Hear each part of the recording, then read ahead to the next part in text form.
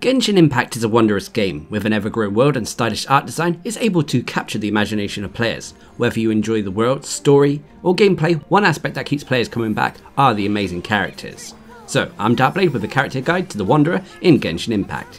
In this guide, we will briefly cover the basic lore of the character, their moves, abilities, weapon options, stat priorities, and artifact builds. Remember though that these builds and guides are aimed at free-to-play and low-spender players, so the guides will feature the characters as if they were Constellations level 0 with 4-star weaponry, however there may be 1 or 2 exceptions. Now Wanderer is a 5-star character who wields a catalyst and has an anemo vision, but in order to get him, you have to wish for him on limited time banners. The Wanderer is a complex character. With a deep and dark background, it would be hard to briefly cover everything that has happened to him. He was not always known as the Wanderer. The Traveller first met him when he was under the name Scaramouche, the 6th ranking Harbinger of the F2P. During his time as Harbinger, he did countless atrocities that some could deem unforgivable. But thanks to his actions in Sumeru, he lost his memory. But with the help of Nahida, the Dendro Archon, he was able to gain his lost memories and embrace the past life that he had before he became Scaramouche, whilst destroying the anthropomorphic form of his lost evil desires. Doing this gave him the resolve necessary to receive a vision, ultimately destroying the evil side of his past. Thanks to Nahida and the Traveller, he pledges his life to both them and now assists them in pursuing the same old faction he used to be a part of, the F2P. That being said, he still maintains a stormy personality, which some can find abrasive, but he is nonetheless dedicated to Nahida and the Traveller. Now every character in Genshin Impact has access to various talents. These are divided into combat talents and passive talents. Combat talents are the moves and abilities that you use whilst in combat, whilst passive talents are mechanics that work in the background of the character. When it comes to the Wanderer, his first combat talent is his normal attacks Yaban Maigen. By pressing the attack button, Wanderer will unleash a 3-hit combo using wind blades to deal anemo damage to opponents, with the last attack unleashing 2 wind blades. You can also hold down the attack button to perform a charged attack which consumes a small amount of stamina to unleash a AoE of anemo damage directly ahead of him. He also has access to a plunging attack which is done by pressing the attack button whilst in mid-air, which will cause him to plummet towards the ground, damaging foes in an AoE around the impact zone. This damage is also classed as anemo damage. The next combat talent and Wanderer's elemental skill is Hanaga, Song of the Wind. When activated, the Wanderer uses the power of the wind to lift himself into the air, dealing AoE anemo damage to opponents around him. He will then stay in the air in a state known as the wind-favoured state. This basically allows him to fly for a short period of time. Whilst in the wind-favoured state, you cannot perform plunging attacks, but you can use normal and charged attacks that will lock onto enemies around you. Normal attacks are known as Kugo Fushudan, whilst charged attacks are known as Kugo Tofukai attacks. Additionally, whilst airborne, these charged attacks will not actually consume stamina. Now whilst airborne, you won't have a stamina bar, instead it will be replaced by Kugo Ryoku points. This is like a little blue stamina bar next to the Wanderer. Whilst airborne, this will slowly deplete. Whilst you sprint whilst airborne, this will also make it deplete, to which when you finally run out, you'll drop to the ground. A few extra side notes though for the Song of Wind is that should you press the jump button whilst you are airborne, you will rise higher into the air, but will again consume Hyoko Ryuku points in doing so. Finally, you can also activate your elemental skill a second time whilst you are already airborne to deactivate it if you so wish. Ultimately, this is a very unique elemental skill. It is fun to use, fun to traverse the world with, and is one of the most outstanding features for the Wanderer. Anyway, his next combat talent is his elemental burst known as the Kyugen 5 Ceremental Plays. When activated, the Wanderer compresses the atmosphere into a singular vacuum that deals multiple hits to opponents in an AoE of anemo damage. If the Wanderer is in the wind-favoured state, when you activate your elemental burst though, it will end it after casting it. So the elemental burst for the Wanderer is a hard hitting move, although it does hit 5 times, and is a great way to finish off combos at the end of your wind-favoured state. Anyway, let's move on to the passive talents. First of all is the Jade Claimed Flower, a very powerful passive talent for the Wanderer. When activating your elemental skill, should it come into contact with Hydro, Pyro, Cryo or Electro elements, the wind-favoured state will receive one of 4 buffs. If it comes into Hydro, the Kugo Ryoko point cap is increased by 20, so you'll have more airborne stamina. If it comes into contact with Pyro, your attack will be increased by 30%. If it comes into contact with Cryo, you'll gain a 20% crit rate.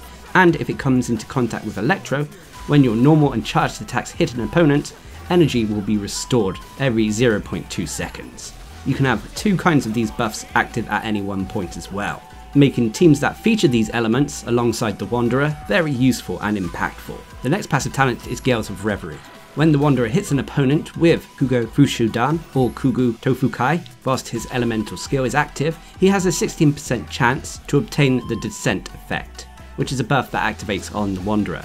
The next time the Wanderer accelerates, so sprints whilst in mid-air, the effect will be removed, and in doing so, you'll not consume any airborne stamina, and you will also fire off 4 wind arrows that deal 35% of Wanderer's attack as anemo damage. For each normal or charged attack that does not produce this buff, the follow-up attacks will have a increased 12% chance of triggering it.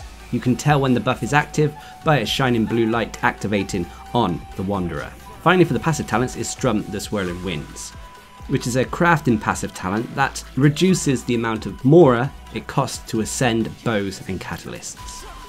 Now let's quickly move on to talk about the constellations. Now I won't spend too much time here as, like I said at the start of the video, these guides are aimed at constellation level 0 characters.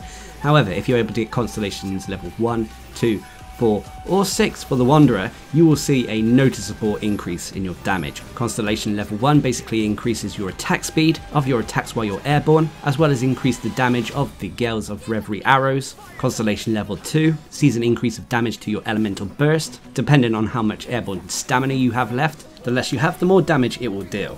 Constellation level 4 allows you to gain more buffs when casting your elemental skill and interacting with different elements, and Constellation level 6 gives the Wanderer 2 buffs whenever he's casting his normal attacks whilst in the wind favor state. Additional instances of that normal attack will hit the position that you hit, dealing 40% of the attack's original damage.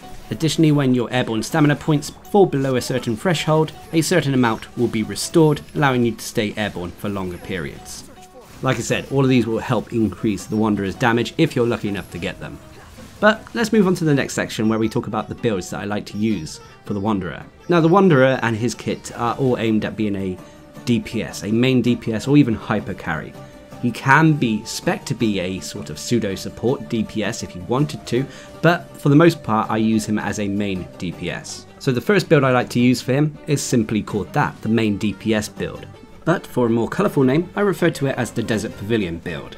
This build is all about increasing his damage capabilities over everything else. So first of all, for the weapons, of course 5-star weaponry is going to be the absolute best for the Wanderer, but for 4-star options, I'd first recommend the Witsith. This gives you crit damage, and when switching to the Wanderer, he'll gain a random buff for 10 seconds of either increased attack, increased elemental damage, or increased elemental mastery. Failing that, the Solar Pearl is also a good option if you have Battle Pass, which gives you crit rate, and on top of that, normal attacks when they hit an opponent increase your elemental skill damage and elemental burst damage, and likewise elemental skill and burst damage will also increase your normal attacks for 6 seconds. Failing that, the craftable Mappa Mare is also okay, which gives us elemental mastery, and when we trigger an elemental reaction, which happens a lot with the Anemo element and its swirl elemental reactions, we'll gain an increased elemental damage bonus as well that can stack up to 2 times. Failing to get any of these though, you can also make use of the Twin Nephrite, which gives us increased crit rate, and defeating an opponent increases our movement speed and attack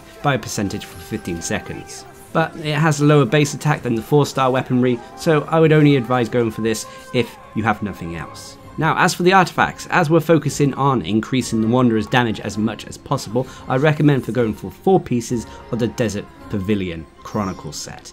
For wearing 2 pieces of this artifact set, you'll gain an anemo damage increase of 15%, and for wearing 4 pieces, when a charged attack hits an opponent, the equipping character's normal attack speed will be increased, whilst at the same time, further normal charged and plunging damage will be increased by 40% as well for 15 seconds. This set enhances the Wanderer's own damage capabilities and is built around his playstyle. As for the stats on the artifacts, for your sands you'll want to go for attack percentage, for your goblets you'll want to go for anemo damage bonus, although attack percentage is a nice backup, and then for your circlet you'll want to go for crit rate or crit damage.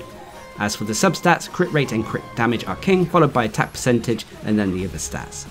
As for your talents, you want to focus on your normal attacks first, followed by your elemental skill and then your elemental burst. But with the Wanderer, to be honest, all of his combat talents are important and shouldn't be neglected. But there is another build that I like to use for the Wanderer. Again, it's a main DPS build, but it's more team focused. So I would call it the team focused DPS build. But again, for a more colourful build, I refer to it as the Viridescent build. This build again sees Wanderer as a main DPS, but allows the Wanderer to not only deal massive damage himself, but also increase the damage of our elemental reactions and the entire party. Whilst his individual damage may drop, with the right team this can be a powerful build. So for the weaponry, again you want to go for either the Witsith, Solar Pearl, Mappa Mare, or the Twin Nephrite if you want a 3-star option. And then for your artifacts, you're going to go for 4 pieces of the Viridescence Veneris set. For wearing 2 pieces of this artifact set, you'll gain a 15% increase to your animo damage, and for wearing 4 pieces of this artifact set, you'll increase your swirl damage by 60%, and you'll also decrease an opponent's elemental resistance to the element that is infused with the swirl by 40% for 10 seconds. As for the stats, when it comes to your sand, you'll either want to go for attack percentage or elemental mastery. As for your goblet, you want to go for animo damage bonus or attack percentage again, and then for your circlet, once more crit rate and crit damage. When it comes to your substats, crit rate and crit damage are still king, followed by attack percentage and then elemental mastery. As for your talent priorities, much like the first build, your normal attacks are your first priority, followed by your elemental skill, then your elemental burst, but like I said before, you don't want to neglect any one specific talent with the Wanderer. So as you can see with this build with the Viridescent Veneris set, your team's elemental reactions are going to be a lot stronger. But you have to make sure that you use party members whose elements are compatible with the Swirl elemental reaction to get the most out of this build.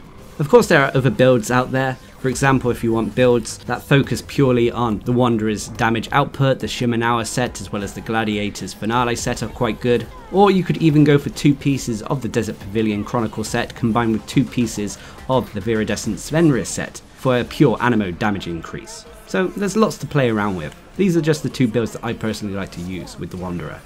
But every character out there in Genshin Impact has various pros and cons. No character is absolutely perfect. Even 5-star characters, whilst they are powerful indeed, they do have various negatives to help balance them out. The biggest pro for the Wanderer is his damage output. Being an animo character, he can easily create swirl reactions, increasing our damage. His normal attacks too also have a natural AoE to them and can home in on enemies, and he has a strong elemental burst to top it off. The other pro is that he can fly. Whilst this may put him at risk when it comes to ranged attacks, it means that he can easily avoid ground-based attacks and get to various vantage points while in combat. And the final pro is that he is great when it comes to exploration. Being able to fly and traverse the environment in the way he does gives him a unique advantage that other characters don't have. But of course there are cons. One of the biggest cons for the Wanderer is that he has low HP and defense. This can be alleviated though if you use shielding characters. And the final con is unfortunately he's a high investment character, as you kind of need to invest in all of his talents to make him work effectively. You can't neglect one over the others if you want the optimal performance from the Wanderer. But of course in Genshin Impact every character is made better when used in the right team composition. When it comes to the Wanderer, he can work in many teams. This is thanks to the animo element synergizing well with the majority of elements out there. It works well with Cryo, Hydro, Electro, Pyro, but it's not so great with Dendro and Geo. So take this in mind when creating your team. Pyro, Cryo, Electro and Hydro characters are generally preferred when you're using the Wanderer. On top of that, you should also take into consideration characters who are able to provide the Wanderer a shield. This will help counteract his low survivability.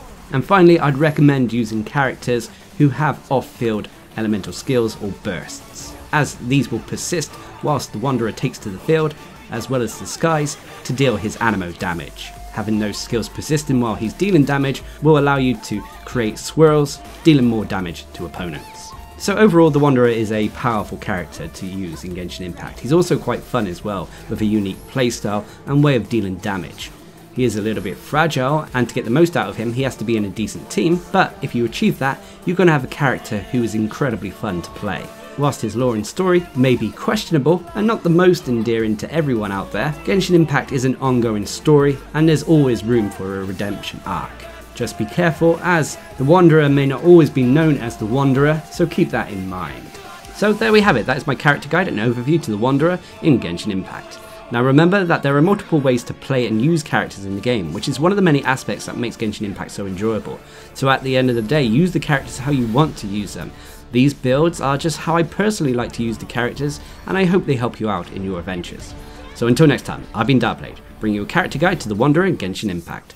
Hope you enjoyed the video, thanks for watching, subscribe and like for more.